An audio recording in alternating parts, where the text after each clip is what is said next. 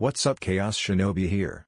This is what if Naruto is overpowered early. Summary: what if Mizuki tries to trick Naruto several years earlier, unlocking a seal, unleashing Naruto's full potential, and his inheritance. Chapter 5. It had been 7 days since the meeting between Gyuki and Kyare, and everyone was tense. They were expecting Zabuza to be back today, only this time they would be fighting several others as well. Naruto, remembering the information that Ino had gained from mind-walking the now-dead demon brothers, had claimed that if Aoi Rokuso showed up, then he was his to kill, but in doing so he would have to leave his friends to face the others for at least a short amount of time. Naruto was also considering making a proposition to Zabuza after he was done with the Konoha traitor, that of recruiting Zabuza and Haku into Konoha, which would allow them to go about their business without fear of Kiri's hunter nins. However, it would depend on the personalities of both of the former Kiri shinobi. As the large group of Konoha and Kumo nin set off towards the bridge with Tazuna, they left behind a group of shadow clones and lightning clones to guard Tazuna's family while they were guarding him. Never know how far Gato will stoop, although he had already stooped far enough. As the large group approached the end of the bridge connected to Wave, everybody tensed as they saw the mist hanging over the worksite in the middle of the bridge, obscuring their view of the workers. Naruto and Kanako figured that this was Zabuza's jutsu due to the chakra lacing the mist, and Naruto stepped forward before using a high-level wind jutsu to dissipate the mist. 6 figures were revealed, one obviously being Zabuza, due to his massive Zanbatsu over his shoulder, and another being Aoi, due to the sparking sword that seemed to be made of lightning in his hand. As the two groups of shinobi walked towards each other, Kurenai told Tazuna to stay back, and assigned her team to watch over him. So it seems that we have a chance to fight once more. Konoha's deathly angel, Zabuza said in a scathing tone as he looked at Naruto. Well, his attitude is pointing at him not accompanying us to Konoha, Naruto thought grimly. Be that as it may, Zabuza, but I shall have to have my fight with Aoi Rokuso over there before we do, Naruto said, motioning with his head to the thief of the Raijin no Ken. And why are you interested in battling me, brat? Are you foolish enough to think you can beat the wielder of the Raijin no Ken, the lightning sword of the Nidaime Hokage? Aoi asked arrogantly, thinking that once the brat heard of the sword's past he would back off. I will kill you for taking the property of the Senju clan, which is related to mine own, Naruto said, voice chilling quickly as he narrowed his eyes dangerously. The Konoha ninja, especially those from Team 7 and the two Jounin, knew that when Naruto was acting like this, he was officially pissed. Well, I insist that we fight before you take him on. Zabuza was not happy at being disregarded for someone as arrogant as Aoi. If you insist, then I shall take you both on, as I will not let the thief escape. His life is forfeit, Naruto said, glaring at the two of them. Bloody missing nin making my life more difficult due to their stubborn pride, Naruto thought, rather irritated that Aoi wasn't dead yet. As Naruto, Zabuza and Aoi were arguing over the order of their fights, the Kumo team and Team 7 had spread themselves in front of the other missing nin, each choosing their own combatant. Kurenai, Kakano and B stayed back, ready to help the Jounin if necessary but also saving their energy in case it was needed later. Hearing Naruto's proclamation about taking on both Zabuza and Aoi, everyone looked over at the boy, shocked that he first challenged Aoi to their battle, but now he was taking both of them? Who in their right mind disadvantages themselves when faced with two A-ranked missing nin? Well, Naruto does. As Naruto, Zabuza and Aoi began to stare at one another, Aoi began to wonder why Zabuza had not activated his hidden mist jutsu yet. As he turned towards Zabuza slightly in order to ask that very question, Zabuza answered, doesn't work, tried it already, but the brat is a sensor, and a very good one at that. He could tell when I was making a water clone while in the mist. Slightly unsettled by this information, Aoi turned back to Naruto, who had drawn his twin ninjatos and was beginning to form his two wings behind him. The Sandaime Hokage and Naruto had realized that Naruto did it almost subconsciously in a fight, and on many missions while his clone was at the academy, Naruto had to wear seals in order to stop it from happening, in order to stop other villages identifying him as Konoha's deathly angel. Aoi and Zabuza looked on as Naruto directed small amounts of his chakra to the seals on the blades of his ninjatos. All of a sudden the right one seemed to gain a field of lightning around it while the left did the same with wind, as one could see tiny bladed shapes swirling around the blade. When Zabuza saw this his eyes widened. If a person took a full-on hit from that blade it would cut its way through their body, as the small blades of wind would grind away at an opponent's flesh, just at high speed. Meanwhile Aoi dismissed the two elementally covered swords, thinking that they were but a pale imitation of the Raijin no Ken, and as such, were incomparable in terms of sheer power. Naruto watched as the two missing nin drew their blades, Zabuza with his Kubi Karabocho, and Aoi with the Raijin no Ken. He noted that even though Zabuza was treating him warily, Aoi was completely and utterly relaxed, as he had come to rely on the blade of the Nidime too much. Although it hadn't failed him yet, his arrogance allowed him to think it would never do so, and that would give Naruto a huge advantage. Knowing that it was time to stop stalling, Naruto disabled his weights and resistance seals and shot forward. Next millisecond, Naruto had both of his attacks blocked by the blades of the two missing nins. He grinned quickly before disappearing in a blur of speed. Zabuza swore, Naruto hadn't been that fast before, and he had barely held out against him then, although he had only survived due to Haku's intervention. He swore louder. With Yugito and Sai had decided to team up with each other and take on Zabuza's accomplice, although Sai was intending to put forward Naruto's proposition after he had defeated her. Yugito had just teamed up with him as she knew that the remainder of her team and Ino would be able to handle the missing nin from Ame. I hope that you can cover being a close-quarters fighter, Sai said as he turned to Yugito. Don't worry about that, Yugito replied, still looking at the girl that was facing them. In response, Sai said nothing, just took out an art book and started to mold chakra in order to bring his drawings to life. Haku watched as various creatures of what seemed to be ink raced towards her. In response, she summoned a huge amount of ice senbone from the river running below them and shredded the creatures with extreme prejudice. Yugito cursed, this may be harder than they thought if she had an ice bloodline. Sai looked unsurprised, but instead more determined, as he could see that Zabuza regarded her as a tool. This may be my chance to do for another person what Naruto did for me all those years ago, Sai thought determinedly. With Ino and the Kumo team, Ino watched as she and the Kumo team spread themselves out in a line facing the three Ame missing nin. Samui and Amoe had chosen their own targets, the oldest, a girl, and a person who looked to be a little more than a boy, but if he was a missing nin then it was likely he had a trick up his sleeve. Meanwhile, she and Kuro had silently agreed to work together to take down the last opponent, a tall male teenager, who looked rather haunted. As she watched Kuro streak towards their opponent in order to engage him in Kenjutsu, she sensed that Samui and Amoe were doing the same. Ino smiled slightly before shining behind the missing nins. Kuro brought up her katana in order to try a downward strike at the silent teen, but at the very last second it seemed that the teen had brought a kunai up and blocked the strike. His seemingly dead green eyes gazed into Kuro's golden ones, shocking her. She brought back her katana for another strike, which was again blocked by the teen's kunai. Realizing that just using her katana was getting her nowhere and simply tiring her out, Kuro retreated slightly before channeling lightning chakra to her blade. She then moved back in to attack the teen and Kenjutsu once more. However, before she could do so, the teen faded from her sight. Genjutsu, Kuro thought worriedly, she never really bothered with Genjutsu. However, before she could focus her chakra and disrupt the Genjutsu, she felt the impact of a kunai to her temple, and everything went dark. Over in their fight, Samui and his opponent were at a standstill, as both seemed equal in their Kenjutsu, while Samui had gained a clear advantage over her enemy, having cut through the tendons in her left arm. Meanwhile, Ino was considering how to defeat her opponent now that Kuro was clearly out of action. Thankfully, having 3 on level or higher teachers meant that she was pretty capable in all areas that she used. With the Jounin Sensais, all 3 of the Jounin Sensais watched the fights in front of them. Naruto was doing well against the 2A rank missing nin. It was the other 2 fights that they were worried about.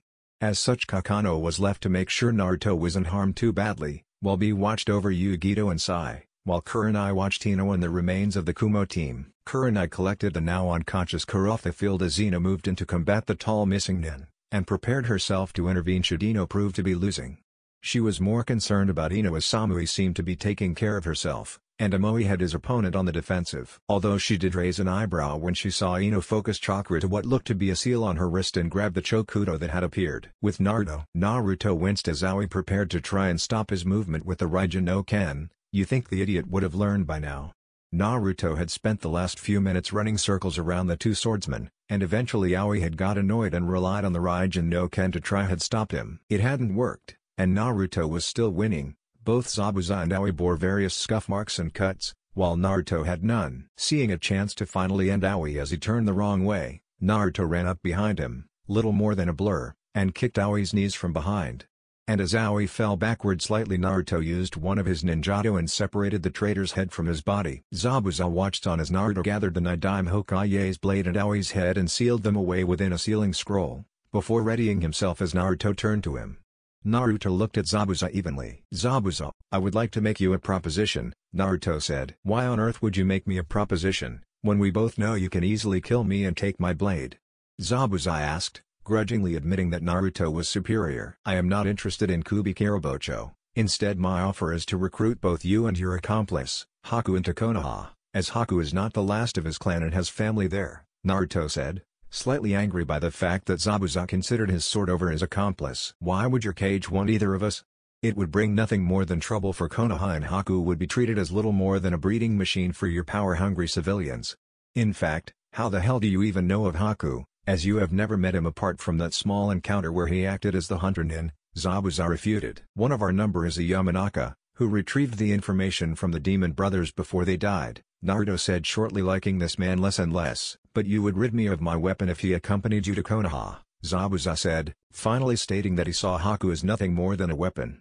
Naruto didn't respond, blurring behind Zabuza. If you won't allow me to take him, then I shall ask him myself, Naruto said harshly into the missing nin's ear. You will have to kill me before I allow you near him, Zabuza said, turning, with his blade sweeping around. And you can't stop me from doing so, Naruto said, ninja toes at the ready. Ah, but you aren't the only one wearing chakra weights, Zabuza said, and with a burst of chakra, release them. Naruto and Zabuza re-engaged with blurs of speed, causing sparks to fly from their colliding blades. With Sai and Yugito cursed. If there is one thing I can say about this girl, she thought, frustrated, it's that her use of ice makes it really hard to deal with her.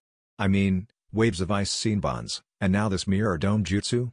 Along with the fact that she can do one-handed seals, and she is a pretty nasty surprise. Sai was in a slightly better condition, being outside of the dome, and was considering when he was going to put forward Naruto's proposition, as the fake hunter nin was more difficult to defeat than he had anticipated. His thoughts were put on hold as he felt Yugito accessing her by Ju's chakra. Well, this will make defeating the accomplice easier, but I will need to use one of Naruto's seals to stop Yugito from killing the girl, Sai thought, reaching into a vest pocket for a sealing tag. Sai watched as Yugito began to smash the ice mirrors forming the dome, eventually reaching the last one and shattering it, causing Haku to fall out of it with a cry of pain. As Yugito stepped forward to punch Haku into oblivion, Sai blurred behind the Bijou feed Kunoichi and put Naruto's sealing tag on the back of her neck, causing Yugito to go unconscious and forcing the Bijuu's chakra into its seal. Haku looked up at Sai, before saying, you know, there is nothing I hate more than traitors. I am not betraying her, but I need to put forward a proposition from my teammate, and she was about to crush you, Sai said calmly, laying Yugito out in a more comfortable position. Such would be my punishment for failing Zabuza-sama, and all propositions that you have for me should go to him, as he is my master, Haku said, pulling off her hunter nin mask and revealing to Sai that he was in fact a boy. It does not necessarily concern Zabuza, as he may be dead by now,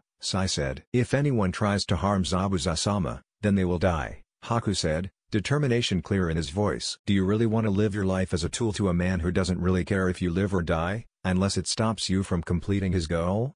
Sai asked, seeing if he could get Haku to question his loyalty. Yes, Haku replied briefly. Why? He saved my life. So? With Ino, Samui, and Amoe. Samui had killed her opponent and had moved off to help Amoe with his, as he had been having a little trouble once his opponent had revealed that he could leech chakra through mere touch. Meanwhile, Ino was sneaking up on her opponent as her cage Bunshine, which had been taught to her by Naruto, distracted him by attacking with the Chokudo. As her cage Bunshine thrust at her opponent, he moved closer to Ino's hiding place by coincidence as he tried to back off.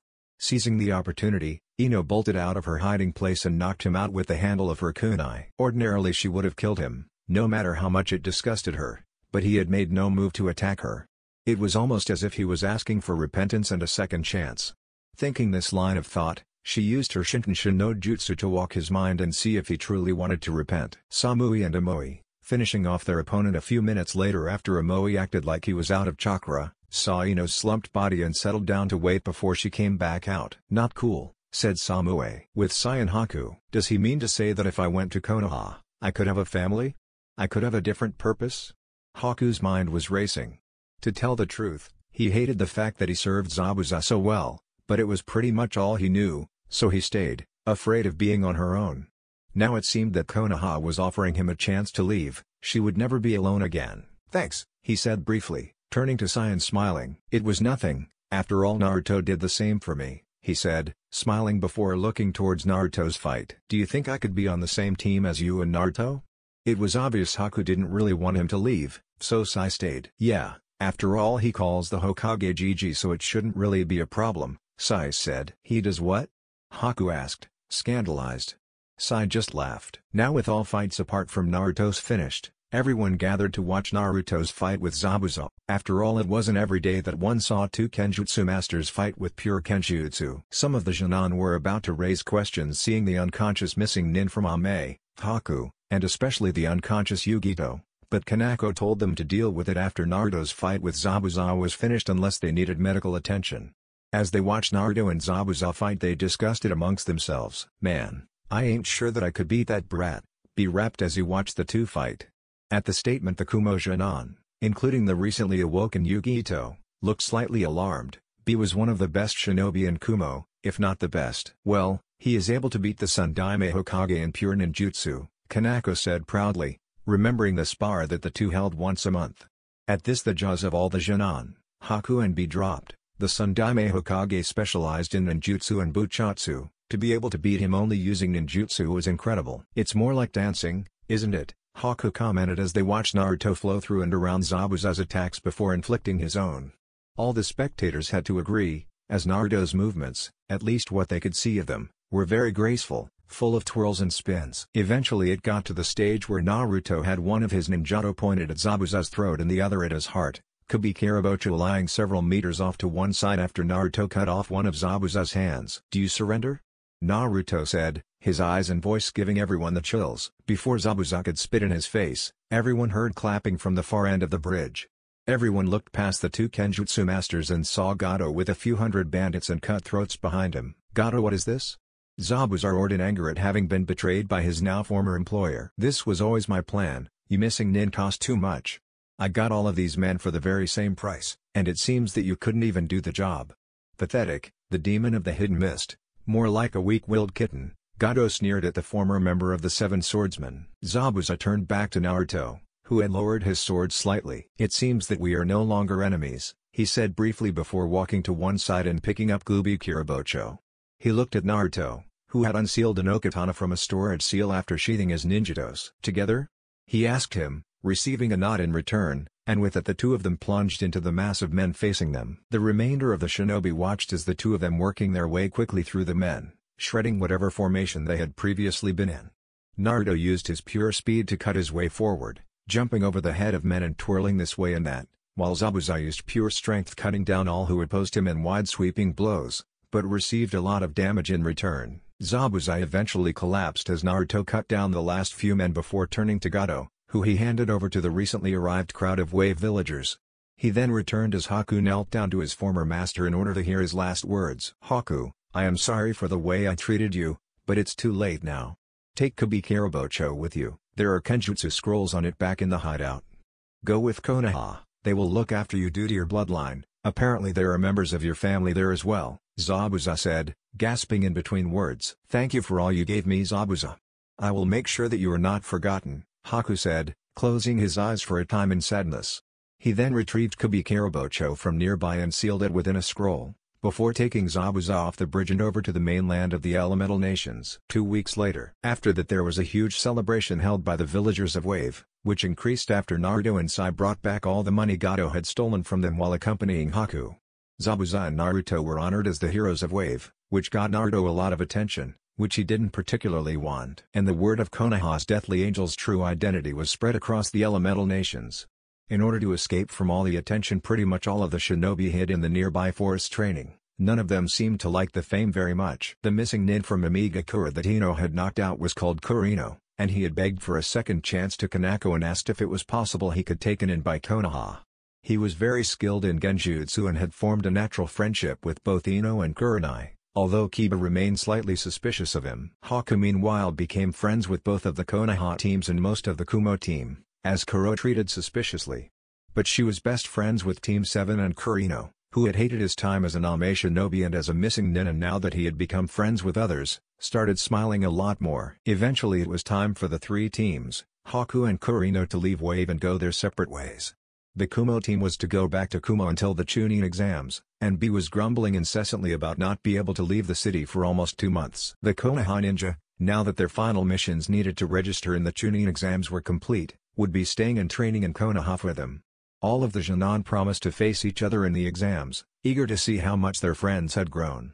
However, the most surprising thing was when Tazuna and Tsunami asked to talk with Kakano, Naruto, and Kurenai. "Okay, So what's this about? Kakano asked as the three shinobi stood in the empty dining room with the two adults. Well, seeing the actions of the group of shinobi that helped has made many parents wonder if their children could grow to do the same. Tsunami started uncertainly. You don't mean to say that? Kurenai started, eyes wide. Yes, many children, after seeing and hearing of the battle on the bridge, wish to become shinobi. Now even if you don't accept to take them, we shall still give a majority of our trade to Konoha, but even Inari wants to become a shinobi. So I think that if you do accept to take them, we will allow you to recruit shinobi from Wave, Tazuna stated. We will need to discuss this before we make our decision, Naruto said, interested by the idea. At this the two adults nodded and filed out of the room. Once they were gone the three shinobi began to discuss the possibility of Inari and a few other children going to Konoha with them. It would be a bonus to Konoha, as we would gain a crop of new shinobi, and even if we decline, they will still trade with us, Kanako said. And I think Hokage-sama will like the idea, although we will have to come up with a different training system for them, as many are likely going to be too old to attend the academy, Kurenai put in. So we are in agreement, we will accept, and on the way back to Konoha we shall think of a training program to put them through to make up for the academy, Naruto concluded, interested at training from a teacher's perspective. Although it does depend on how many are wanting to go to Konoha, Kanako added, resting her head in her hands. Tazuna. Naruto called out through the door. Yes? Just how many children are interested? Naruto asked smiling. I think around 12 pairs of parents are thinking of the idea, so that would be around 15 kids as several of them have 2 kids, Tazuna said, rapidly estimating in his head. Perfect. Well, we have agreed to take those 15 back to Konoha with us, although they better be prepared to leave soon, as we are leaving in 2 days, so can you go round and notify the parents of this decision? Naruto asked kindly. Tazuna nodded an affirmative before hurrying out of the house to try and find the children's parents. As such the two Konoha teams found themselves leaving Wave 2 days later accompanied by 15 children, many of whom had immediately started addressing the Konoha Junon as their older brothers or sisters. The Kumo team had left the day before, so everyone was slightly late to the meeting point as Wave had decided to have a massive celebration last night, and everyone was really tired. All the parents were anxiously saying goodbye to their children, all of whom were really excited at the thought of becoming shinobi, and Kanako was carrying a document for the Hokage containing a trade agreement between Wave and Konoha. 2 days later all the Junon had become rather annoyed by the loud shots and talking of the children, to the point that night, Naruto got fed up and started training their fitness, consequently exhausting the children. Due to them being tired it would take an extra half-day to reach the Konoha gates, and Kanako beat Naruto over the head when she realized this fact. Around 1 o'clock in the afternoon on the next day they finally arrived at Konoha's massive gates, and all of the children were subdued by awe. Everything's so big. Inari thought as he looked at the buildings inside Konoha's gates as Kanako and Kurenai signed them in. So what's with all the kids? Izumo asked as he looked at the children. Apparently all of them want to become shinobi, Kanako sighed tiredly, before motioning for everyone to follow her inside. Kurenai dismissed Team 8, telling them they had a few days off before they would be expected for training once more. As such it was a group of 22 that trooped off to the Hokage's tower, Team 7 looking out for the children concernedly, making sure none strayed off. Hokage's office. Hiruzen sighed in consternation. Team 7 and 8 were a day late from their mission, and although with the Jounin senseis present along with Naruto and Sai could look after themselves and keep their team safe, he couldn't help but worry. He was broken from his thoughts when seals that Naruto had put into his desk indicated him that there were people approaching his office. Hey Gigi, Naruto said, opening the door, and letting in what seemed to be a mass of people. Hiruzen stared quietly at the children and the 2 unknown missing nins before sighing quietly. Naruto, perhaps you would be so kind as to tell me why these people are here? His tone indicated that he was going to have to talk with Naruto afterwards. Naruto gulped. Well, these 2 are missing nin that wish to join Konoha, Naruto said, indicating Kurino and Haku. And why would they want to do that? Hiruzen asked, interrupting Naruto. Well, Haku is a member of the Yuki clan, and his family in Konoha. He was also never an actual shinobi, so the hunter nin aren't after him. Meanwhile Kurino was a missing nin from Amigakura that escaped while Hanzo was fighting the civil war, which has apparently ended, Kanako said, seeing that Hiruzen was making Naruto flounder. And what can they contribute? Hiruzen said in a clipped tone. He should have known Naruto would manage to be embroiled in something like this. Hokage-sama, I have several scrolls on Kenjutsu and Water Jutsu from my former master Momochi Zabuza, Haku said, stepping forward slightly. And I have a good knowledge of Genjutsu and assassination techniques used by Ame Shinobi, Kurino said in a quiet tone. Hiruzen had to admit, Those were both very useful things. Alright, you two can join, and as neither of you are evaluated on your rank, you'll be attached to Team 7 as they are who you are most comfortable with. Hiruzen sighed. The two stepped back. Now I hope one of you has an answer as to why there are around 15 children in my office? Hiruzen glared at Naruto before Kanako coughed quietly. Actually, Hokage-sama, there is something here for you to read, she said as she pulled out the missive from Tazna. Hiruzen looked over it before saying, well, we shall send a Chunin saying that we agree, but have any of you come up with any ideas of how we shall train them? Hiruzen said in a slightly kinder tone as he regarded the children. Actually, Gigi, I have a suggestion. Perhaps we could do the same that we did with me and Sai, just on a lower level. Perhaps you could let some of the Jonin join in as a learning experience before they become Jounin senseis, Naruto put in from one side. Actually, that isn't a bad idea, but first we shall need to find a place for them to live, Hiruzen said. They could live in my apartment building, along with Kurino, as not many live there due to my status, and it is well protected due to my seals, said Naruto, as he got along well with the apartment owner and had put seals all over the place to prevent it from being damaged or burnt down. So we are in agreement, they shall live in Kosuke's apartment building for the time being, depending on whether they want to move out, Hiruzen said, nodding. Now all apart from Sai, Kanako and Naruto are dismissed.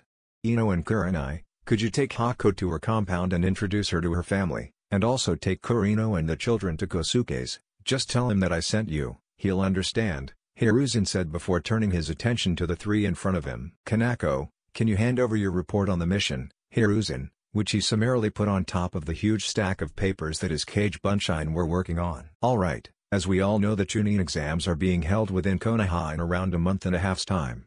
This will be a prime opportunity for agents to infiltrate Konoha, so we need to prepare for extra security and perhaps even an invasion. This is primarily a task for you three as your Fuuin Jutsu and Ink Jutsu will allow us to keep track of security and warn us if an invasion is likely. So I need you three to come up with a way to monitor the village. Also I need you Kanako and Naruto to go over the seals on Konoha's walls and if possible, upgrade them. Sai, while they are doing that, you will be monitoring the incoming competitors to check if something is off, is this understood? Hiruzen briefed them. Hi, Hokage-sama, the three replied. Oh, Gigi, it might be time to reveal the identity of Konoha's deathly angel, Naruto suggested. Hiruzen looked at him, curious as to his reasoning, before Naruto motioned to Kanako's report. Dismissed, Hiruzen said vaguely as he began reading of their most recent mission. Naruto and Sai sighed tiredly as they waited for Ino to meet them at the bridge. Over the past 4 weeks they had been working to the bone preparing for the Chunin exams while also completing their mission for the Hokage. There was now only 2 weeks until the exams, and they had finally figured out the solution to their mission after Naruto had invented something called a relay seal. These seals were connected to seals all around Konoha, transmitting information on people, location, time, and keyed to pick up mentions of invasions and the like. All this information would then transmit itself to the Hokage every half hour. This was compounded by Sai using the same seal on his ink creatures, allowing them to mobile information gatherers on the competing teams. Another reason for their tiredness was the children they had picked up in Wave. They literally drove Naruto insane, demanding for training at all hours, and eventually they had to create Cage Bunshines to start their training. And between all of this they had been helping Ino continue to get ready for the exams, not that she really needed it, but she wanted to impress. Hey guys, sorry I'm late. Ino called as she rushed over, having run to the meeting point to help keep up her fitness. Ino had changed a lot from the fangirl that she had been in the academy. She now wore black pants and red shirt, although this was framed by a black ankle-length trench coat with a red angel on the back. Her chokudo was at her hip, confident that she could use it efficiently having been taught in Kenjutsu by Naruto. She had her headband hanging loosely around her neck. It's alright, after all Nei-chan hasn't arrived yet, so you aren't really late, Sai said smiling. Ordinarily Haku and Kurino would be there with the three of them, but as Kanako said it was just the three of them that needed to be here. They were watching over the children from Wave, who had a habit of getting in trouble. Typically because Konohamaru managed to involve them in his pranks. Naruto had introduced Konohamaru to Haku, Kurino and Ino about half a week after they had returned, and it was rather explosive when he thought that Haku was a girl. Hey guys, Kanako said after shining to the end of the bridge. Hey Nei-chan, all three of them replied as Ino had begun to see her friends as her second family. Alright, we aren't doing training today, as you have the day off to think about and sign these, Kanako said, handing out 3 forms for the Chunin exams. All three took one glance at them before saying something, not looking up, Anyone have a brush? Kanako sighed. I should have known it was worthless asking these three, they were going to say yes all along. 15 minutes later the three walked out of the Hokage's office, having just handed in their forms for the Chunin exams. They weren't surprised to encounter Team 8 on the way out, as they knew that they would be attending. As such they waited for Team 8 before they all decided that they would go see how Team 10 was doing and from there they would split. Team 7 were going to go bug Team 9 having spent a few training sessions together, while Team 8 was going to go spend time with the children from Wave. As such they all dawdled their way to Training Ground 10 in order to meet Team 10 and see how they were doing. Naruto grumbled when they initially set out, not wanting to have to put up with Asuma, who always disliked him due to his casual friendliness with most of the kunoichi around town, but came along anyway. As the 6 Shin'an walked through the Training Ground 10 boundaries, they became aware of high-pitched shrieking ahead of them. Everyone winced in pity for Choji and Shikamaru. They must have suffered broken eardrums being in the presence of that. After the shrieking stopped, Kiba said something that everyone agreed with, "Poor bastards." Naruto quickly created several sets of earplugs using his Uzumaki bloodline before handing them out to everyone, and everyone proceeded to stuff them in their ears in order to preserve their eardrums. Now thoroughly prepared, everyone walked towards the sound, eventually coming to the side of Shikamaru and Choji cloud watching while Sakura daydreamed from a nearby tree. Naruto mentally thanked Kami that Asuma seemed to be absent. "Hey guys," Kiba called, taking the earplugs out of his ears and waving to the team. "Oh, hey," Shikamaru said lazily after lifting his head to see who it was. "So, you guys ready for the Chunin exams?" Kiba asked. "Well, I am thinking of entering," Choji said while munching on a bag of chips. "Naruto baka, where is Sasuke-kun?" Sakura screeched while examining the two teams, thinking that Sasuke might be hidden away somewhere. He's been in hospital for the past 5 months." Naruto was actually quite surprised that she didn't know. What did you do to him, Naruto baka?" Sakura screeched, if it was possible even louder. "First day of training after our Jinan exams, he called my mother a whore, so I punched through 3 trees. Apparently he had around 78 broken bones, and will remain in the hospital for around another year," Naruto said in a conversational tone, shocking Team 10. "What?" Sakura screeched in disbelief before hurrying off to the hospital.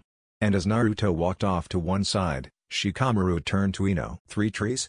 he asked incredulously. "Yep.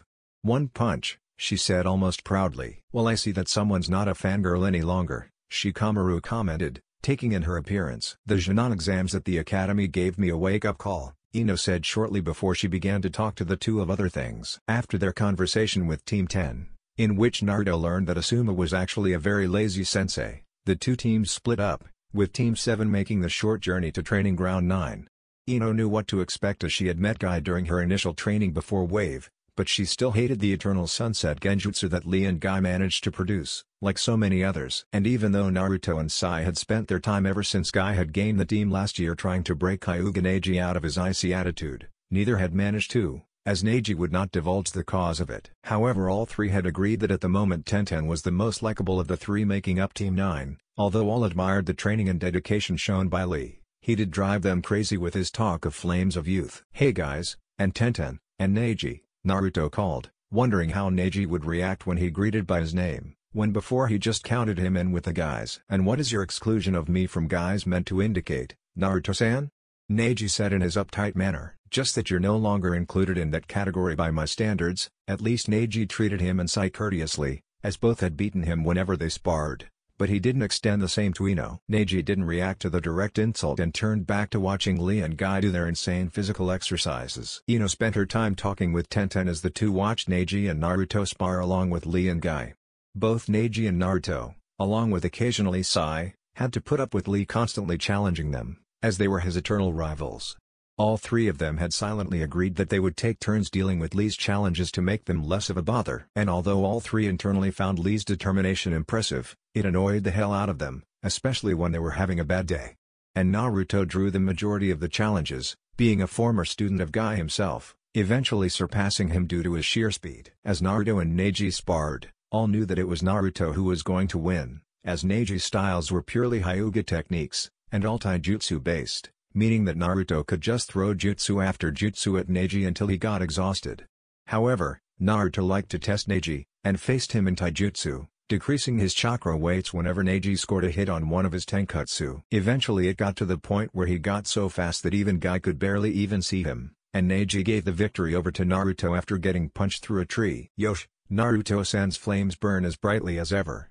Lee exclaimed loudly. I think it is time that we go, Nii-san, Naruto said to Guy, knowing that if he didn't, Lee would challenge him to a fight. The three from Team 7 quickly made their way out of the training ground. Well, I shall see you guys tomorrow, Naruto said as he turned to go over to Gigi's office, while Sai and Ino went over to Training Ground 4, where Team 8 along with Haku and Kurino were currently training the children that had come with them from Wave. Ino turned to Sai. How about a race to see who can get to the training ground first? Ino wasn't afraid to ask Sai to a race as her training had increased her speed to low down in levels when she took off her chakra weights. Well, if you aren't afraid to lose, Sai grinned before both of them released what chakra weights they had and took off, leaving massive dust clouds behind them. With Team 8, Haku and Kurino. Team 8 and Kurino had unanimously decided that Haku was the best out of the 5 of them to instruct the 15 children in the basics of being shinobi. As such, the 4 of them were watching Haku tell the children to do push-ups and sit-ups in order to increase their stamina and strength. Well, we are in agreement that Haku is a sadistic bastard when it comes to training, Kiba stated as they had noticed that Haku seemed to take pleasure in watching others suffer through the joys of training. However, everyone's attention was grabbed when they saw a massive dust cloud billowing towards the gate. Hinata activated her Byakugan to see Ino and Sai racing their way towards the gate, with Sai narrowly winning. What the hell was that? Kiba asked as everyone gazed in the direction of the training ground gate. That was just Ino and Sai having a little race, Hinata said.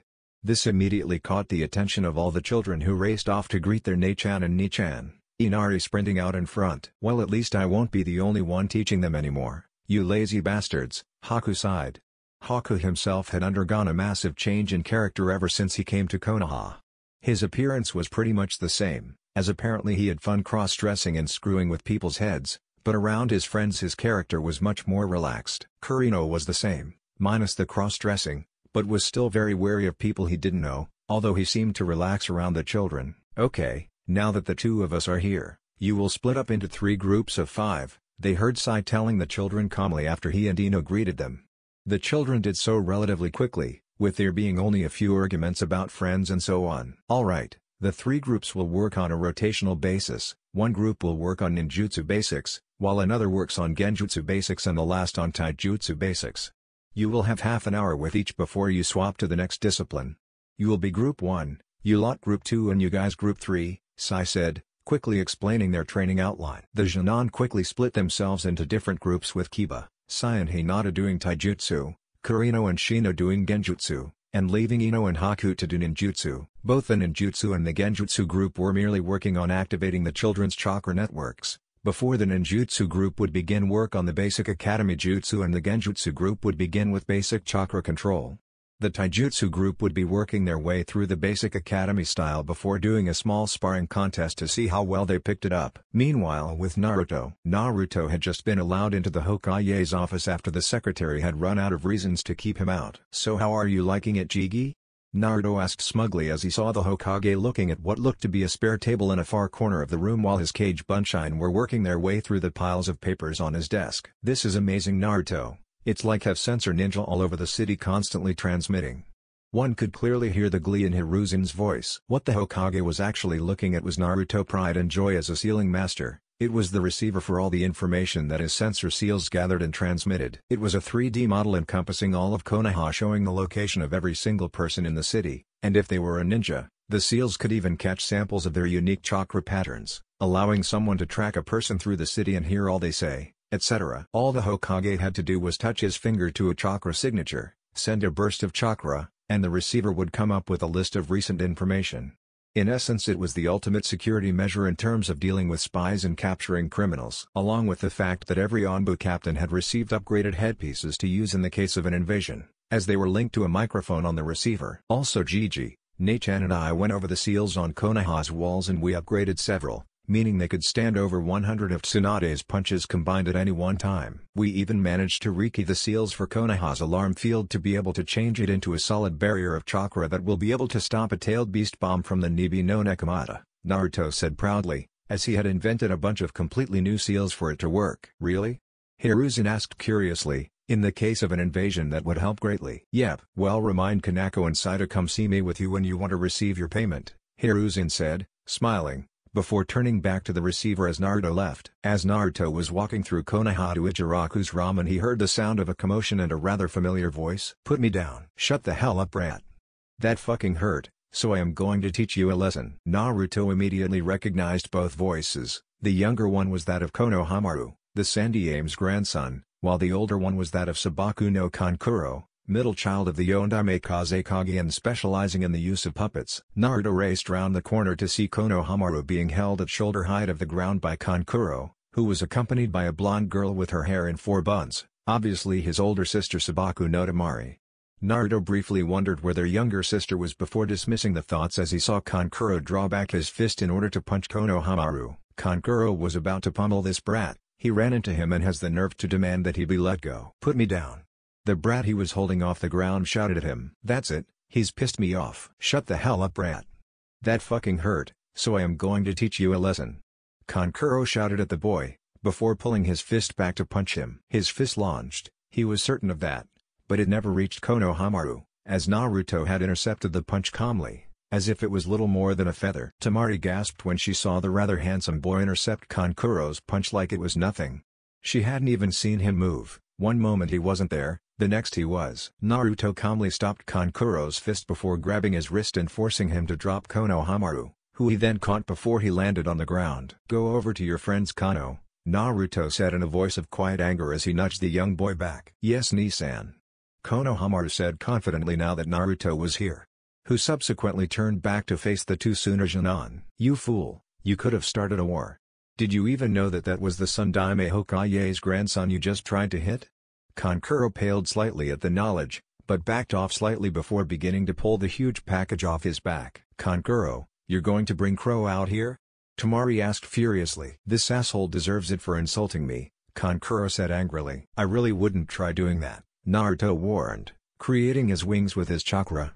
As soon as Tamari saw the wings she gasped. "Kankuro, stop. That's Konoha's deathly angel. The youngest bingo booker in history and the youngest S-ranked nin," Tamari said hurriedly, stopping Kankuro in his actions. "After all, an S-ranked shinobi is not a fight very many chose. Well, not to mention my teammates behind you with a tanto and a chokudo to each of your necks," Naruto said in an amused tone, before turning and telling whoever was in the tree to come out and stop hiding. At this both of the Tsunajonan looked at each other anxiously. Gaia had never taken to following orders kindly unless she liked the orders. That and the possibility that she had seen the incident involving Kankuro and Konohamaru. Gaia looked down upon the scene from the branches that she was hanging from, having returned from checking in with the Konoha registration office to confirm that they had actually arrived, even if it was 2 weeks early for the exams. She had seen the entire incident between Kankuro and the brat. Honestly, Kankuro is such a whiner, the brat barely bumped him, she thought, her lips twitching up in a smile, before recomposing her face into the angry glare that she usually had it in. "Ooh, someone powerful has arrived. Gaia, you will have to feed me his blood," Shukaku muttered crazily in the back of her mind. In return for Gaia being such a good source of blood and death, Shukaku had begun to call her by her real name recently. Hearing Naruto call for her to come out, Gaia used a sand sunshine and appeared in front of her 2 older siblings. "And you are?"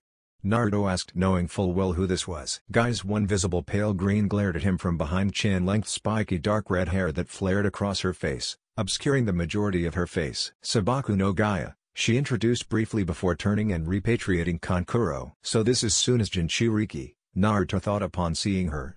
It was obvious that she had been turned into a weapon by her village, but perhaps it had failed, as Naruto thought he saw a flicker of humanity in her eye as she turned back to face him. "And you are?"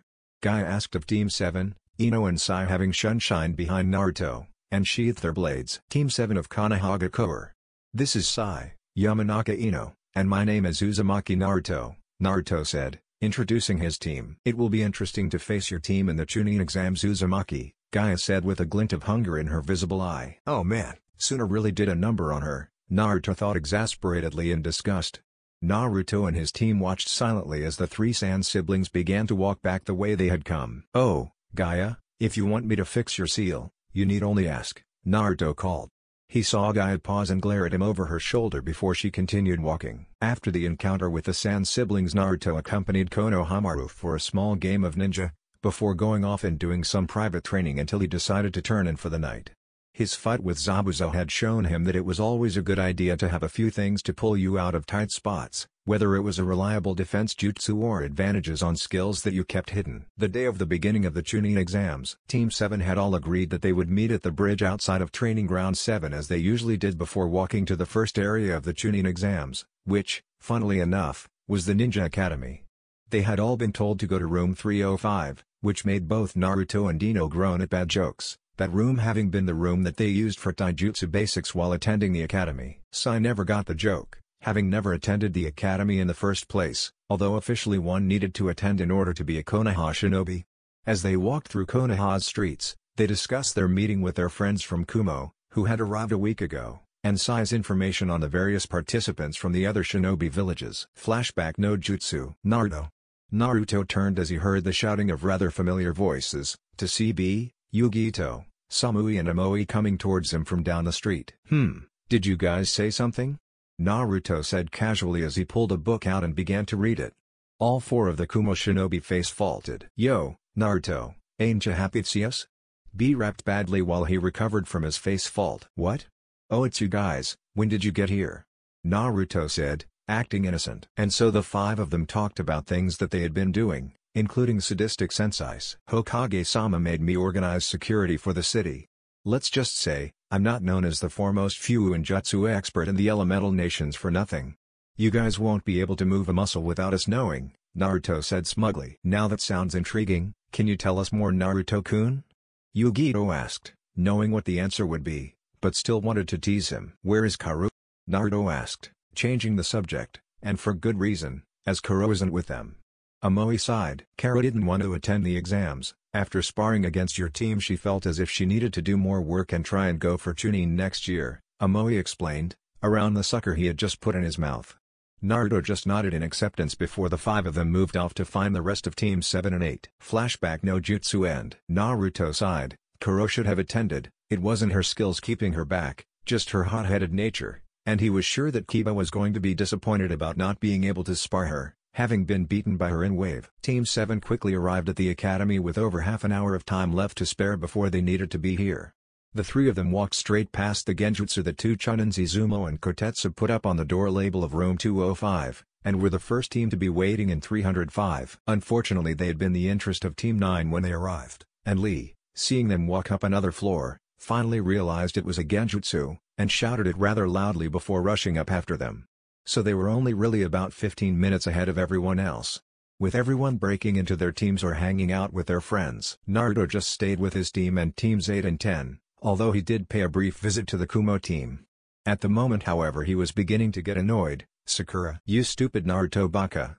How could you put the great Sasuke-kun in hospital? She wailed, right in his ear. At this many of the gathered shinobi looked round at Naruto, wondering what he had to do with the last Uchiha not being present. Quiet down, don't you people understand that people are very tense at the moment, an older Konoha Jonin said, coming over to the group of rookies. You know, considering that you guys are rookies, I'll lend you guys a hand. I have information on every competitor here, there's even a rumor going around that Konoha's deathly angel is in these exams. If you can guess who it is then I shall tell you everything I can on him, the Jonin said, pausing all talk in the hall at the information. And you are? Sai asked stepping forward slightly, even though he already knew. I haven't introduced myself have I? I am Yakushi Kabuto and 7th-time veteran of the Chunin exams, Kabuto said, causing a snigger from Kiba.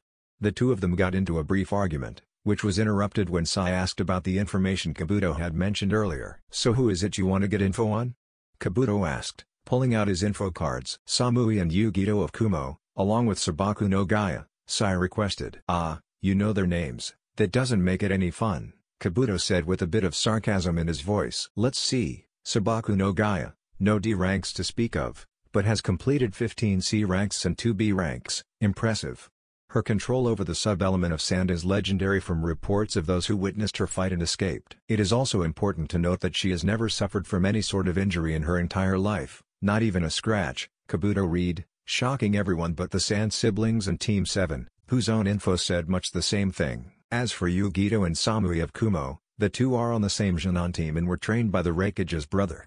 Yugito has a great control of her fire affinity, almost to the point where her mastery is unprecedented, accepting fire affinity experts such as Uchiha Madara. Samui has an affinity for both lightning and water elements, and both are reasonably good in Kenjutsu along with their teammate. Kabuto read of his card, annoyed he didn't have their mission record. "Well, I have a person I would like for you to give me information on." All turned, rather surprised, to see Gaia, who proceeded to point wordlessly at Naruto, who rolled his eyes casually before motioning for Kabuto to go ahead.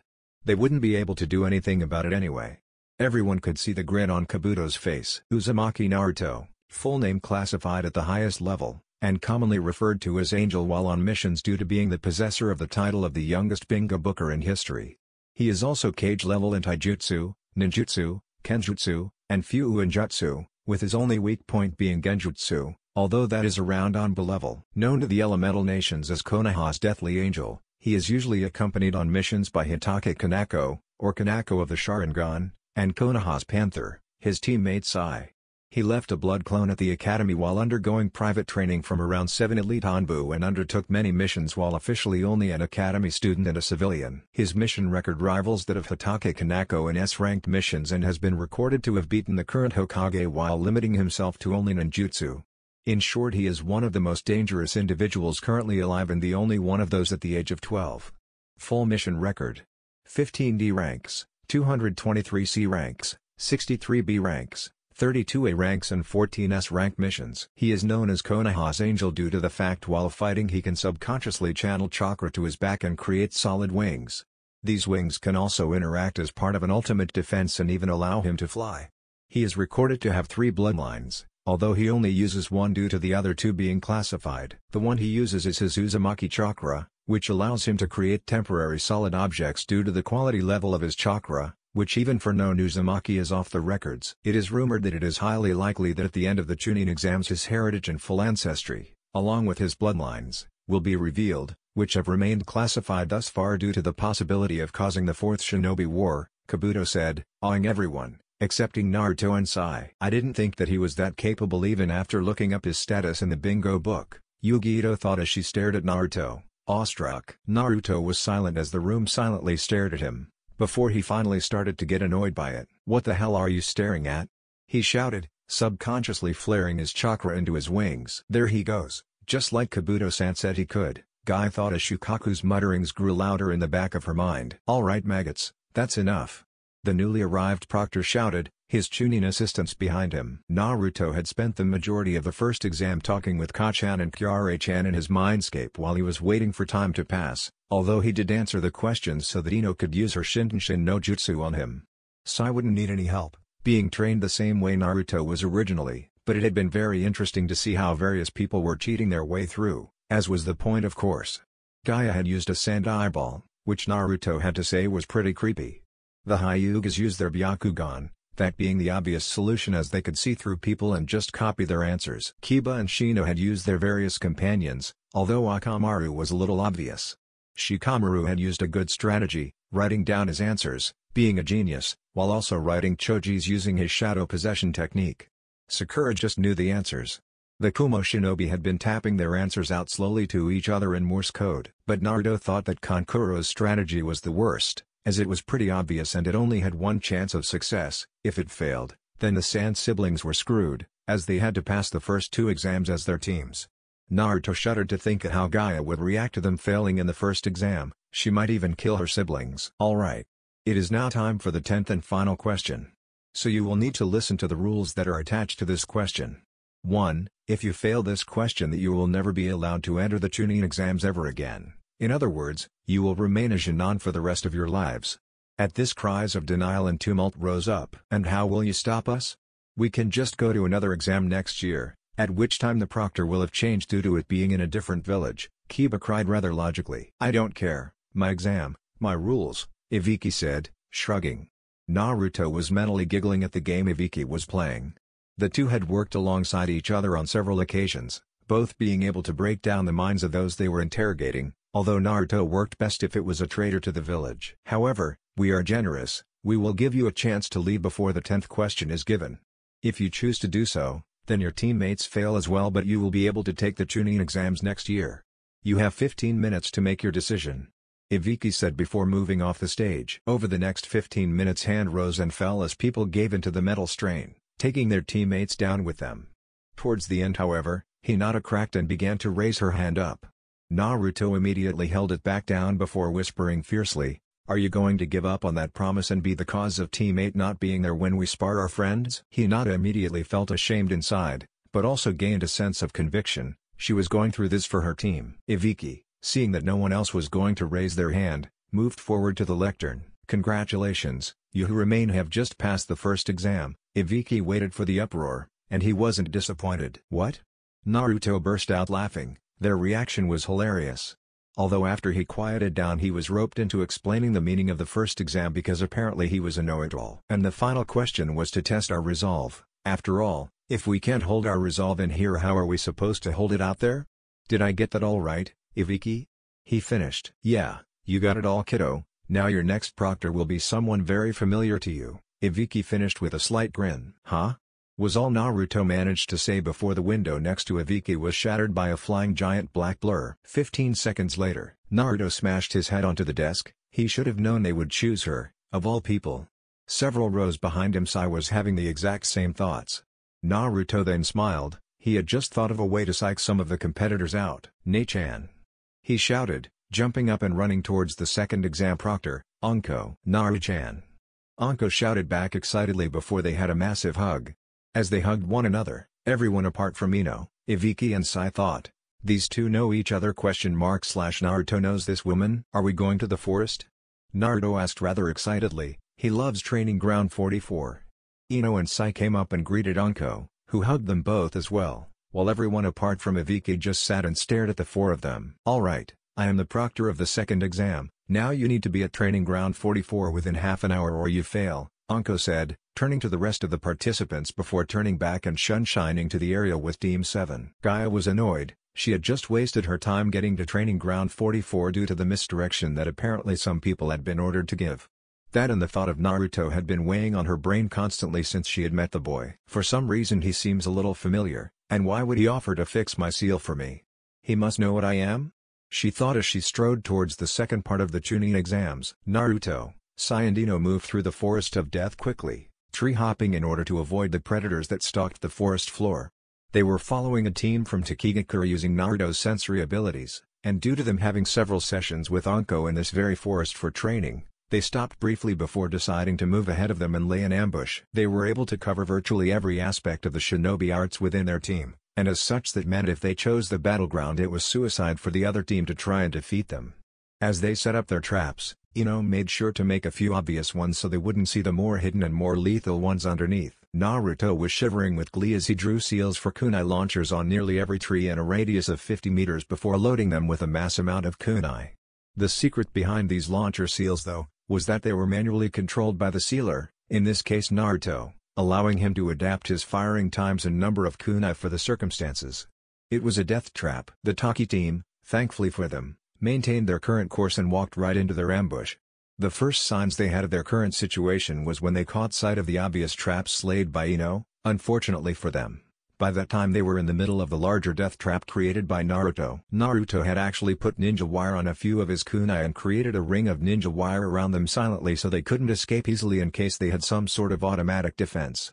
At his command, a massive kunai rained down upon the trap team from all directions. They didn't have the time to react, and each member of the team was riddled with at least 25 kunai.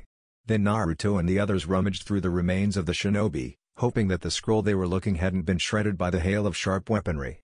It hadn't, and it happened to be an earth scroll, which was what they were looking for. After a meager celebration consisting of Ino cheering quietly and Naruto and Sai humming happy tunes under their breaths, they held a vote on whether they should head straight to the tower or see if they could help out the other Konoharukis. Ino was all for heading to the tower but didn't really mind either way, and Sai and Naruto agreed that the Kumo team and the Sand siblings were the greatest threat to them. As such they would constantly monitor both teams using Sai's ink creatures and Naruto's cage bunshine, while they rested at HQ. As such Sai immediately sent out a variety of birds and small creatures that could climb, such as monkeys to monitor the Kumo team, and Naruto sent a pair of cage bunshine to do the same for the Sand team. Meanwhile they would look for an ideal place for their camp. After an hour and a half of looking, they found an area that was separated from the rest of the area by fallen logs and had a natural rock overhang. along with a bunch of hungry predators that made their habitat just outside the main entrance. It was extremely unlikely that another team would attack them. After setting up their basic needs in the camp, they decided that they would relax until their friends needed them or until night came. Naruto sent out clones to trail the two other rookie teams, as they didn't include Team 9, knowing they could handle themselves, as a precaution as they didn't know the status of the other teams. Late that evening, just after dusk, Naruto was glad that he had, as according to his clone, Team 10 was having a bit of trouble with the Kuza team.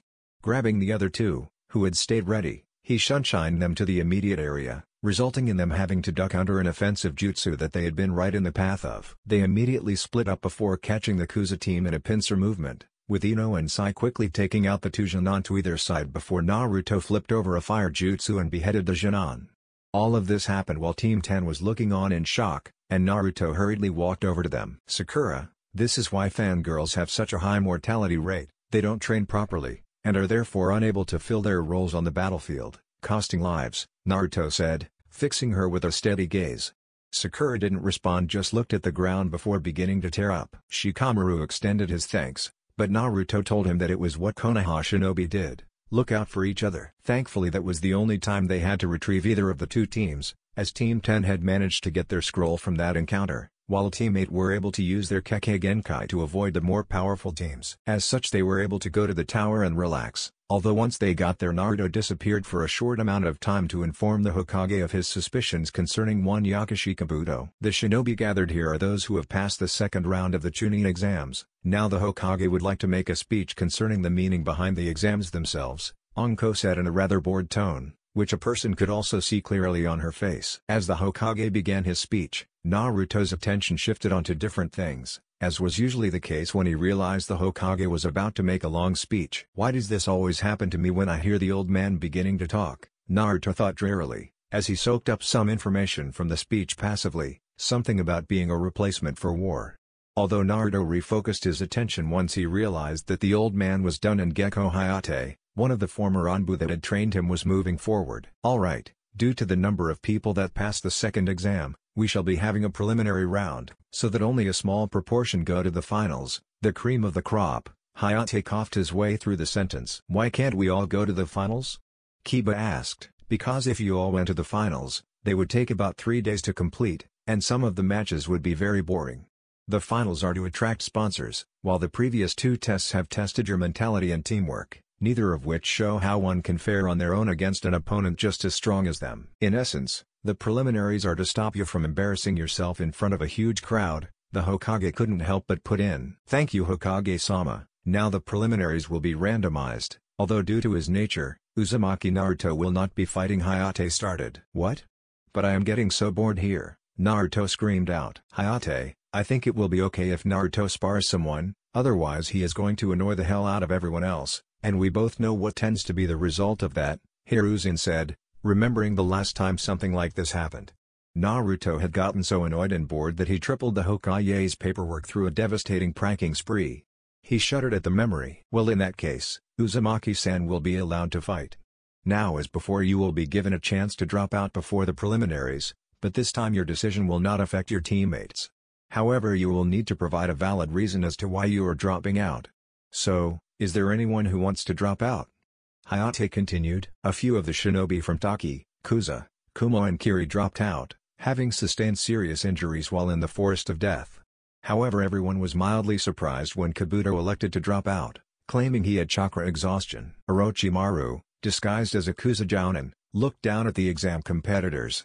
He knew that Hiruzen knew he was here, but thanks to the correspondence that Itachi and Naruto shared, he didn't have to worry about being attacked. As he watched on, he was briefly annoyed once more that Sasuke wasn't in the exams, although once he heard of the reason why, he understood. He had actually been good friend with Minato, and therefore with Kushina, so he understood Naruto's feeling of being rather touchy of the subject of family. His teammate and friend Jiraiya had been the same when they were Genin. As the Genin filed up onto the balconies, they split into their teams, although Naruto and his team talked with teammate and the Kumo team about their journey through the forest. After around 15 minutes of waiting around as a pair of Chunin were entering their names into the match generator, the choosing of their matches began. Akane Yoroi vs Sai. Aw man. You're so lucky, getting to go first, Naruto whined, turning to Sai. Excuse me, but who has the best luck at gambling? You've almost become a gambling god, Sai retorted jokingly before turning and leaping over the railing.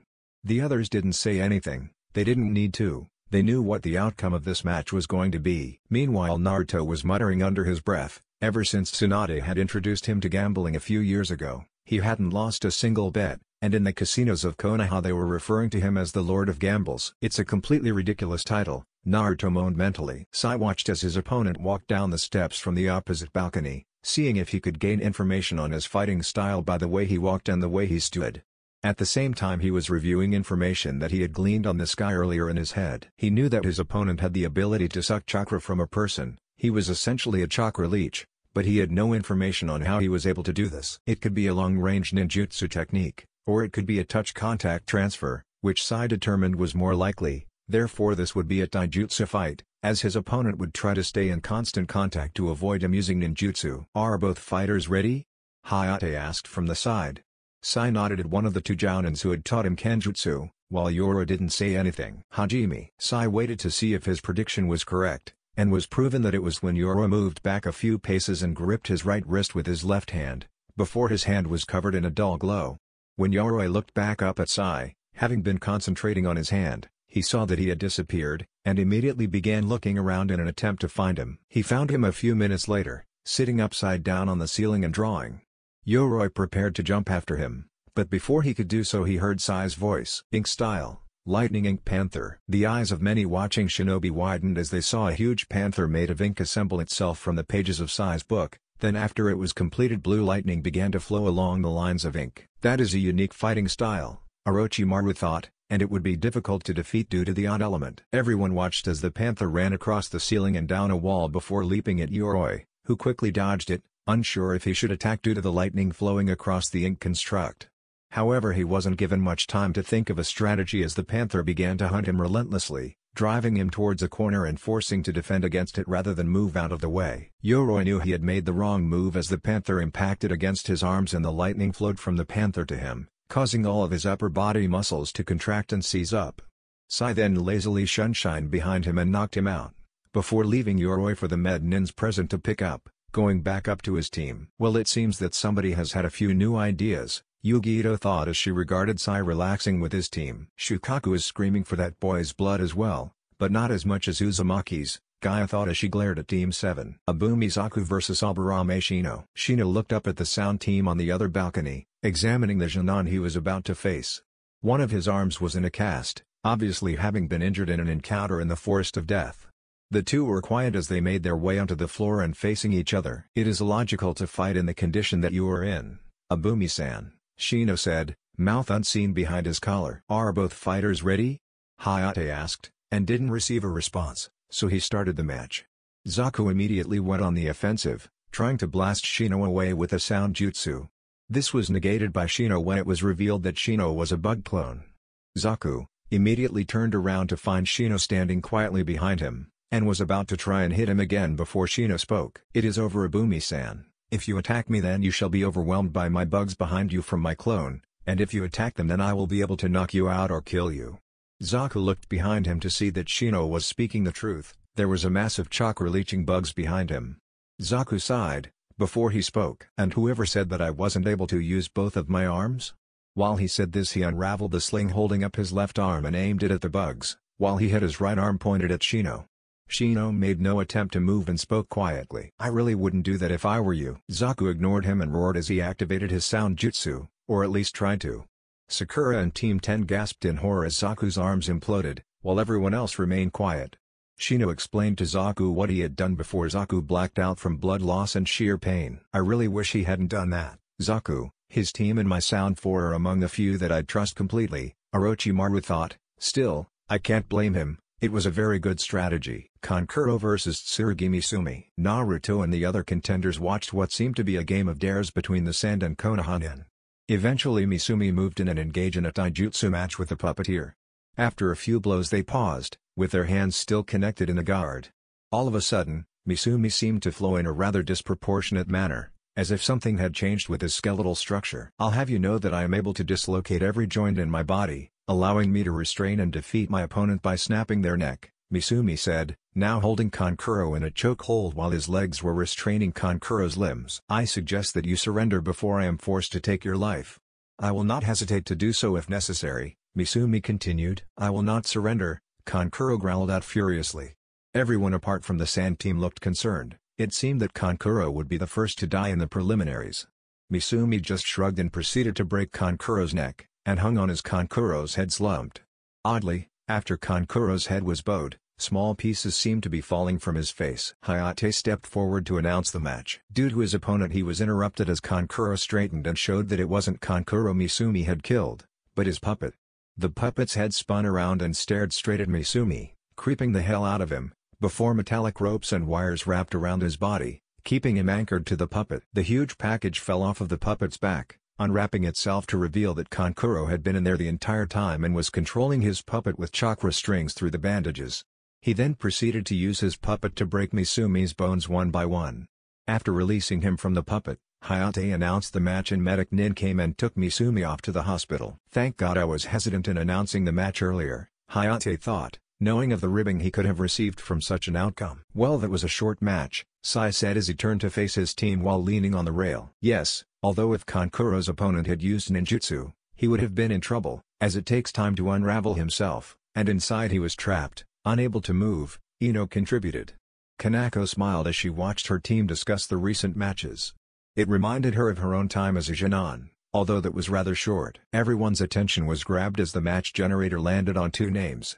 Both names knew the other, in fact they had been very good friends in the past, but that was in the past. Yamanaka Ino vs Haruno Sakura. Both girls looked at each other along the first of the collective balconies before walking slowly down the stairs to the arena. I know that I need to concentrate on my training after the incident we had in the forest, but I don't know if I can fight Ino. After all, she has been training with an S-rank ninja. But I can't just quit, Sakura thought worriedly as she made her way down. Ino just steeled herself for the beating she was about to inflict on a former friend. Hajime. At the cry for them to begin, Sakura immediately created a few basic clones in an effort to try and distract Ino, but Ino had seen it coming from the third hand seal, by which time the type of jutsu could be told. She discarded the other clones, moving in behind Sakura with a seal-less shunshine, surprising many members of the crowd. However, Sakura had managed to guess where Ino would shunshine to and quickly moved out of the way of her incoming strikes. Ino continued her barrage, moving forward and back into striking range very quickly. Eventually Ino got through, smashing her palm into Sakura's solar plexus, and the match was over very quickly after that, with Ino knocking Sakura out with the blunt end of a kunai. Over on the balcony, Asuma watched as Sakura was having the crap beaten out of her, and was quickly becoming rather ashamed at his laziness at being a sensei. He reflected over his time with his team so far and realized he had spent more time playing Shikamaru and Shogi than training the other two members of his team. That was all well and fine for the genius, as he could adapt to pretty much all situations, but for the other two it was downright appalling.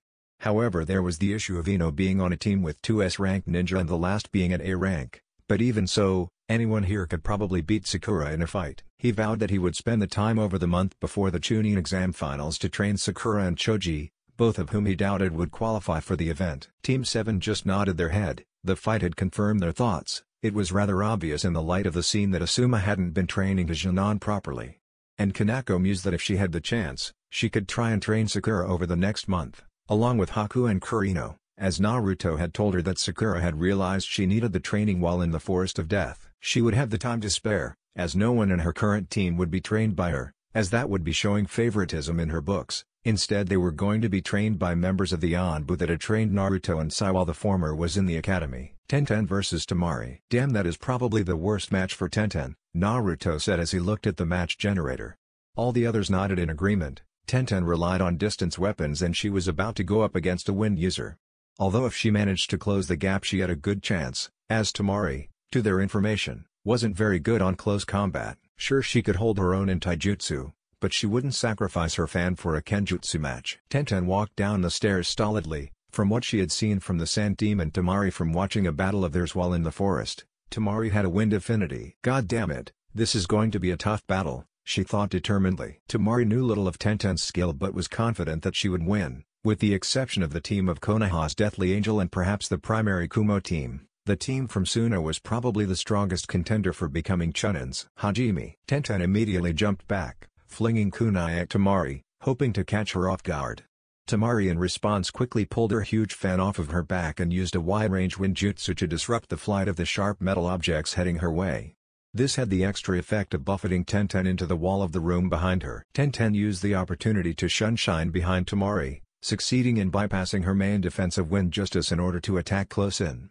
Quickly unsealing a katana from one of her storage scrolls, Tenten immediately went on the attack, forcing Temari to dodge as best as she could, not wanting her fan, which was the conductor of many of her jutsus, to be shredded by the sharp blade. This went on for a while, with both Team 7 and 9 feeling confident of Tenten's victory now that she had closed the gap, before Temari managed to remake it by using her own shunshine to get out of trouble. Tenten, feeling less confident now, as she knew that her previous tactic wouldn't work twice, resealed her katana and pulled out 2 scrolls which she threw above her and began to spiral down and around her.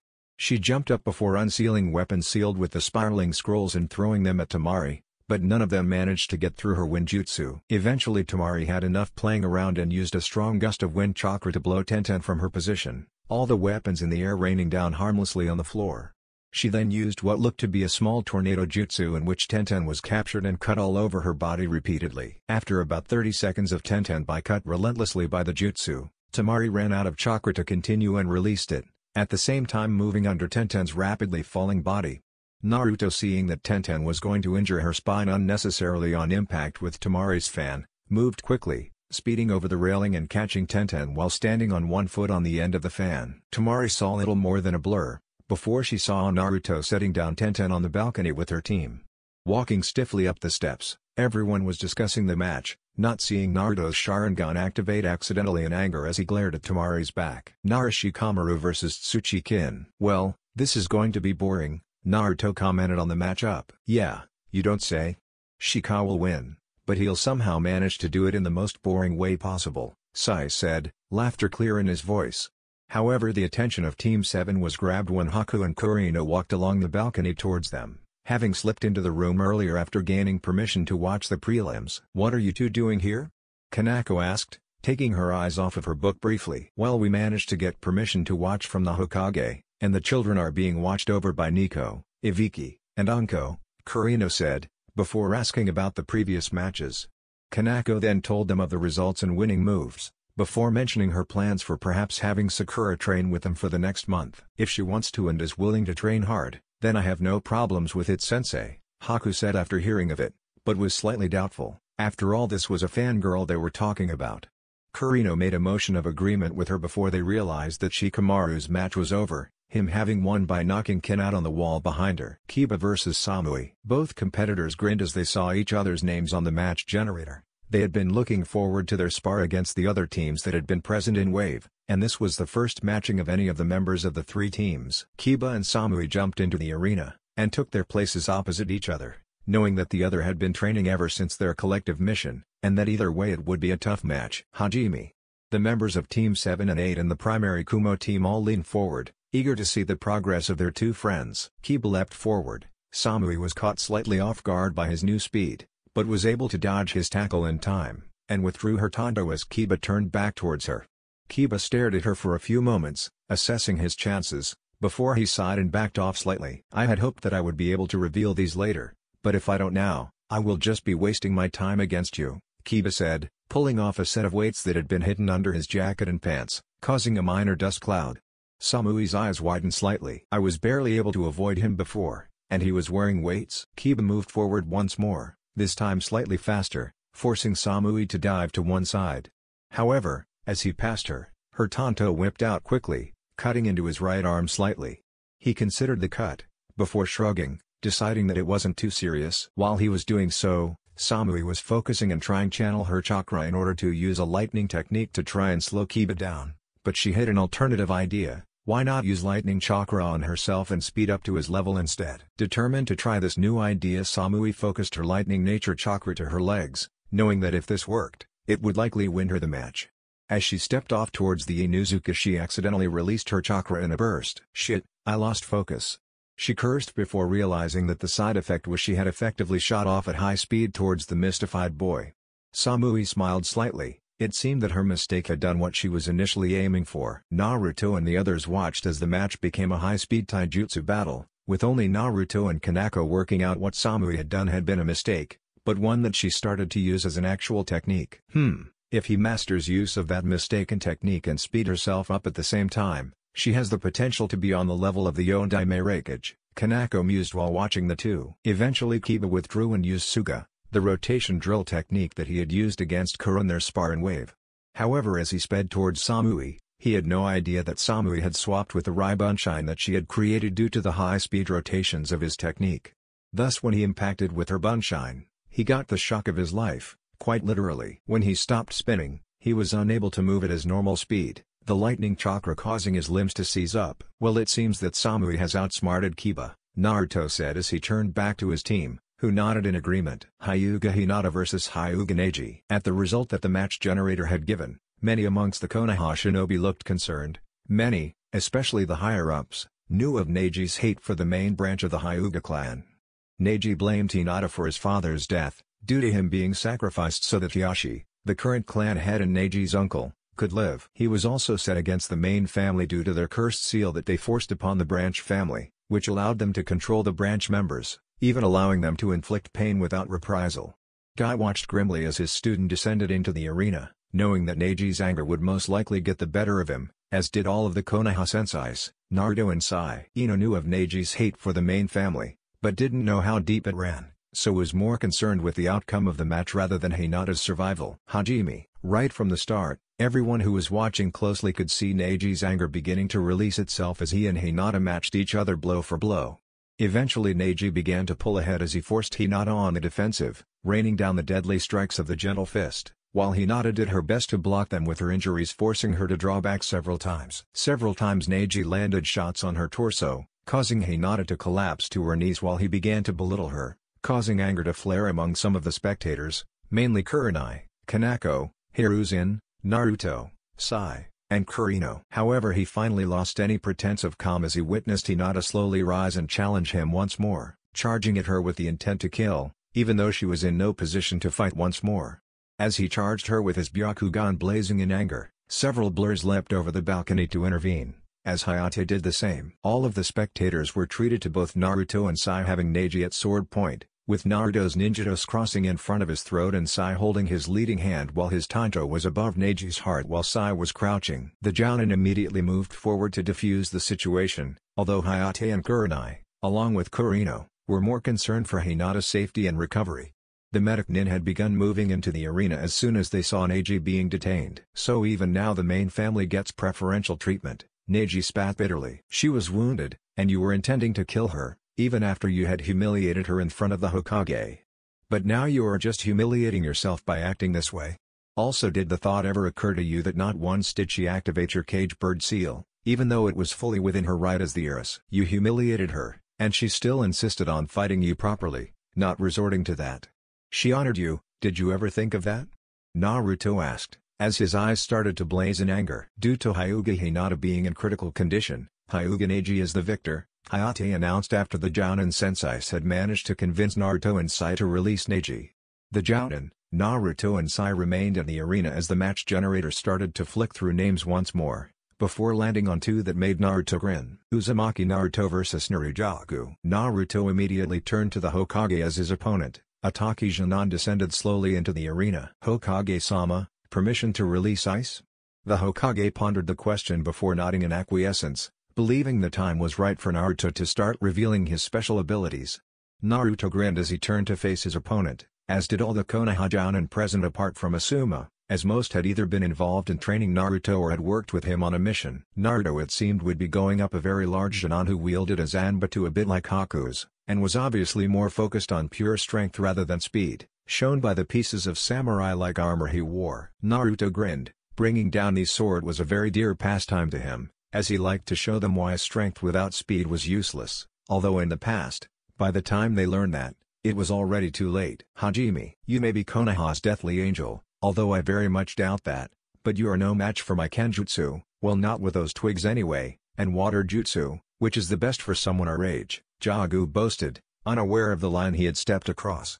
There was one thing Naruto hated, people doubting him as being Konoha's angel. And there was no doubt that that was what Jagu had just done. You will regret saying that, Naruto vowed. Ha, try and make me. Are you both ready to start? Hayate asked in a bored voice. The Takijanan had just signed his own death warrant. You know that I'm more than ready, Naruto said, staring straight at Jagu, who just nodded. That stare was starting to unnerve him. Hajime.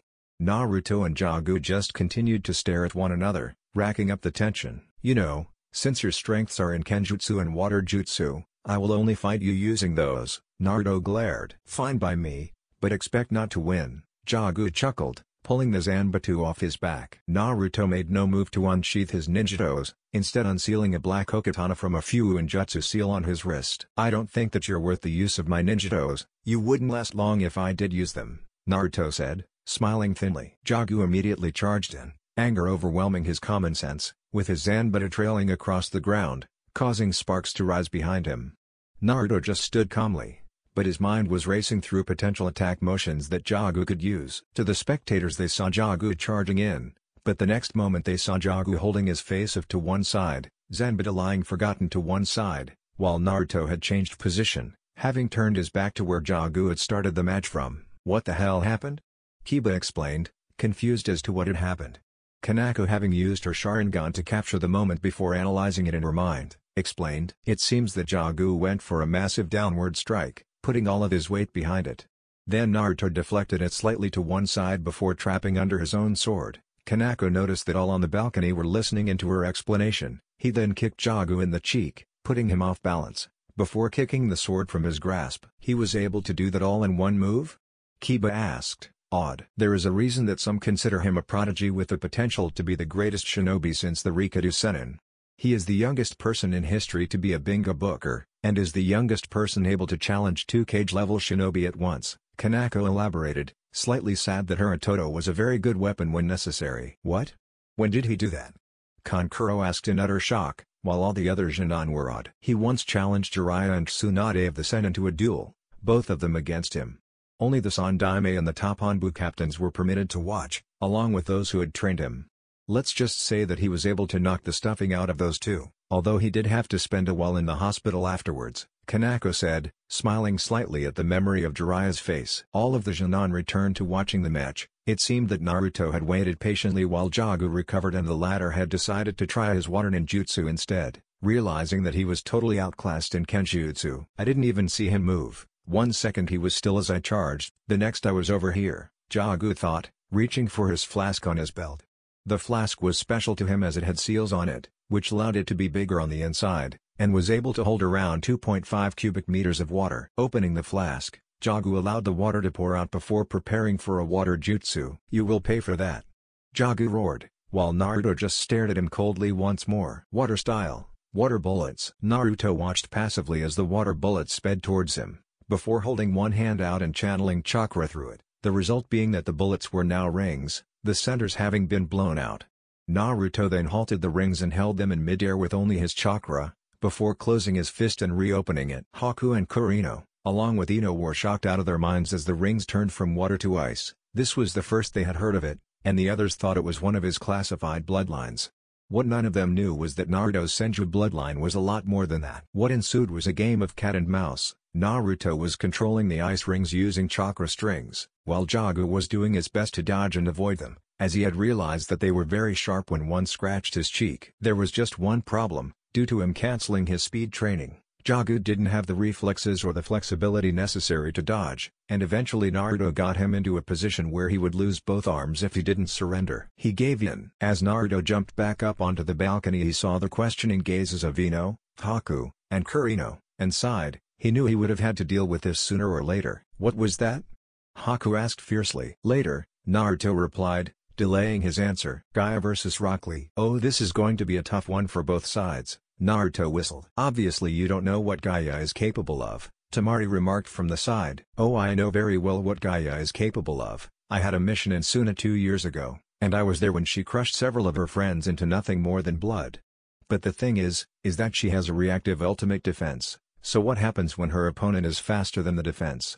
She won't be getting through this without a scratch. It seems that it is time for her to know the pain of her first injuries, Naruto commented, ignoring the outrage coming from the Suna shinobi about him being on a mission there a few years ago. If there is one thing Lee is, it's fast, Sayadid nodding. We should be quiet, this match will be legendary, Naruto said, leaning forward after pulling his hood up and discreetly activating his Sharingan. I look forward to fighting against a shinobi of such great strength, Lee declared as he faced Gaia, who was facing him quietly, looking more annoyed than anything else. Hajime. Before Lee could do anything, Gaia removed the stopper from her gourd, and sand poured out. Over on the balcony Naruto just nodded. That action just proved his thoughts. Gaia relied on her sand defense too much. Lee quickly moved forward, at speed that were the fastest of the Genin present, minus Naruto, Sai and perhaps Ino. Leaf Hurricane. Lee's leg slammed into Gaia's sand defense, unable to get through and forcing Lee on the defensive, pulling out a kunai and slicing through the sand trying to smother him before he had to retreat. Temari grinned. It seemed that Gaia had this in hand, and Naruto was wrong. But she didn't know of the weights that Lee wore. As Lee managed to escape from being crushed by Gaia's sand, he landed on the monument at the far end of the room, and he stayed before Gaia spoke up from his position on the balcony. Lee. Take them off. But sensei, you said that the condition was only when I was protecting those very important to me or if it was necessary for a mission.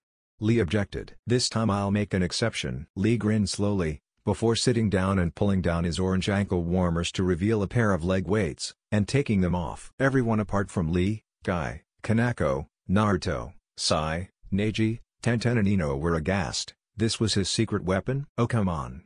There is no way that is going to help. Temari said, frustrated by the idiocy of this competitor. Ah, that is better. You should feel honored.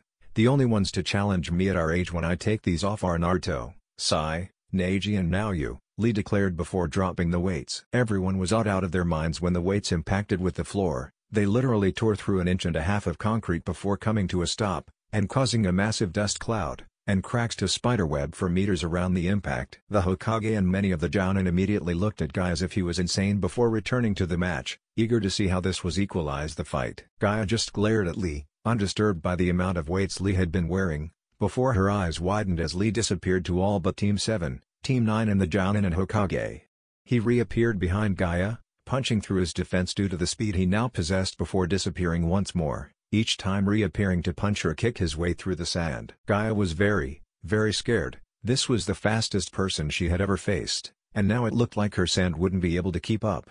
Up on the balcony Kankuro, Temari and Baki were having the same sort of thoughts. Eventually Lee got through and was able to scratch Gaia on the cheek, causing the Suna team to gasp in surprise that Gaia had finally been touched in battle. Even though it looked like Lee now had a chance, as he was too fast for Gaia, Gaia revealed that she was wearing sand armor, and that in actuality, she hadn't been touched. Lee had just scratched the armor. My Kami. Does this girl have any weaknesses? Kiba shouted in exasperation. Kid, if only you knew, that armor is one big weak spot, due to the amount of chakra that Gaia has to use to keep it on, Kankuro reflected, disturbed that she had resorted to the armor. During the course of the match, everyone was awed at some point or another due to the feats of the two shinobi in front of them. Lee used the primary lotus in order to try and bring Gaia down, but both Naruto and Kanako realized it was useless when they saw Gaia swap with a hollow sand clone just in time. This caused Lee to destroy his muscles, while Gaia bypassed his technique, and eventually paid him back in pain, driving Naruto close to intervening with the match.